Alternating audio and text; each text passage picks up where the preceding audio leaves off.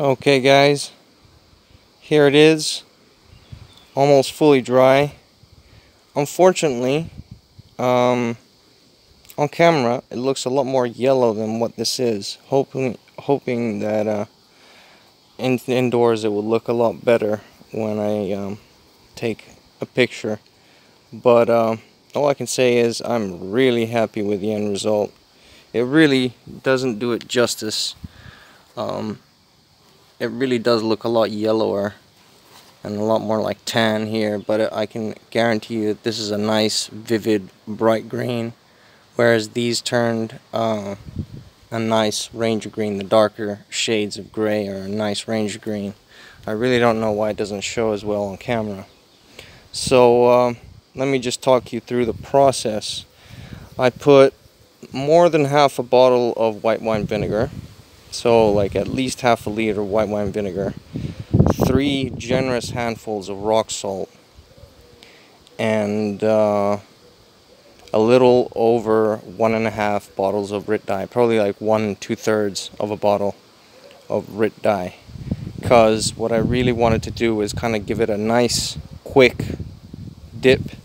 You know, didn't want to soak it in there too long so as to kind of turn everything too green, you know. I really wanted the contrast, you know, from the white parts of the camouflage to turn to a really bright green and, you know, provide that kind of contrast, which, you know, I can say is you know, it turned out well. It really did turn out well. Compared to this pouch, now you definitely see this pouch looks like on camera like coyote, turned out to be more like a coyote kind of color, coyote brown, but it's actually more, again, this is actually somewhere between greenish and a yellow, like a vivid yellow. Shows a little better here, but it's still not as bright as it is in real life. And it turned all the straps a nice green, you know, a nice ranger green kind of color. Before it was just that ugly grayness. So I'm really happy with this too, because I actually needed that to be more of a yellow tone rather than a green tone, because this is gonna go on one of my Molly 2 rucks. And other than that, what else did I dye? Obviously the Molly 2 components. I dyed one of these. Forget what they're called. What is this? Does it focus? Modular light reload carrying equipment, holster extender. I recycled the strap out of it, and this I'm going to use on my Philby ruck. Just weave it on the side so I have something to potentially carry an axe with, or a firearm, if, you know, should you choose something like that. It's going to be available on the pack. And okay, the suspension system again matches pretty nicely the pack.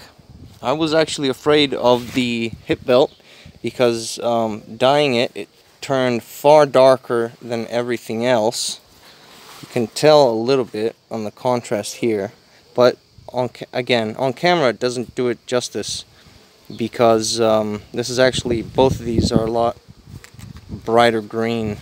And once this dried out, this is almost fully dried out, you can still tell the contrast, whereas when it was wet it was just all one solid, almost looking like one solid green color, which I didn't want. I still wanted to retain the, you know, the kind of disruptive pattern feel of camouflage, you know, have that contrast of bright green versus a nice kind of dark ranger green.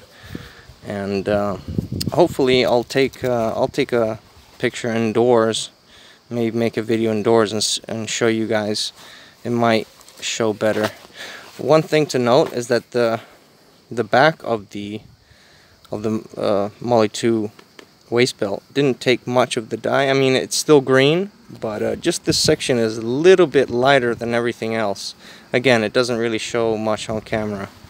But what can I say, guys? I am actually really excited about this project.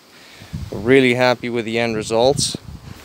It just looks really nice. And yeah, I'll just show you guys at some point. I'll take a picture indoors, and you know, when it's fully set up.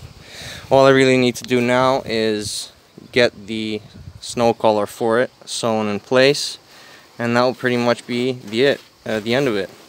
You know, just after that I'll proceed to set it up. So what can I say, guys? Thanks for watching.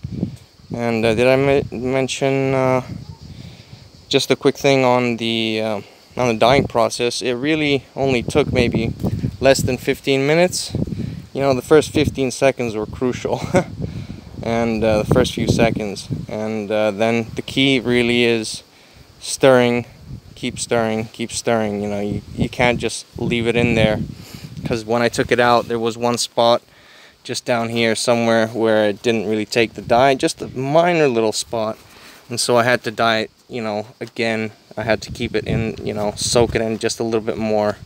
Maybe there it is, just ever so slightly. But other than that, it took the dye really well, and yeah, you know, pretty uniform throughout the suspension system and the pack. So what else can I say, guys? Thanks for watching, and I'll keep you updated on this project. So see you on the next one.